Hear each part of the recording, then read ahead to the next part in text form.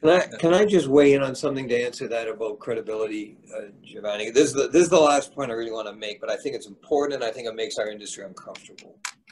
If you want to get support from the community, you want to get support from your employees, etc., make your company look like Canada. I know that's a Justin Trudeau phrase, but it's a terrific one. Our companies do not look like Canada. They look like a bunch of white men, and it's got to change. So this is the part that's going to make us uncomfortable.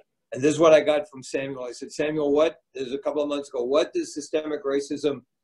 What is that? And he said to me, Geoff, that is a lack of access. We don't get access to the position. We don't get opportunities. Let me take you back to what the victim Marlon told me early on, because it's fundamentally important to me. He said, Geoff, you just don't get it because you don't hang around with people like me. And he said, it's okay.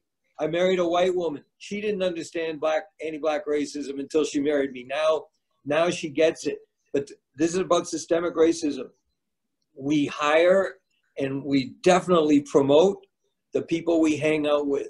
So if we're surrounded in our companies by white men, then we promote white men. We don't do it consciously. We don't do it because we're racist. We do it because these are the people we know and we're comfortable with. We know their skills. And that's the systemic racism. So I consistently get from leaders in our industry, including yesterday, we're not racist. We would never be racist, but I still got to give the job to the person that's most qualified. Well, guess what?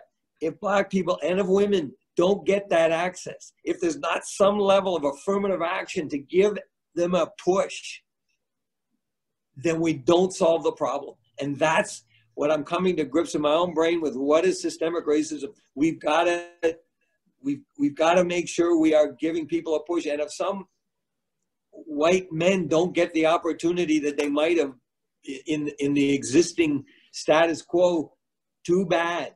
We've got it. So make your company look like Canada and be, as Samuel said, very intentional about making that happen. And that's going to be uncomfortable. I guarantee it.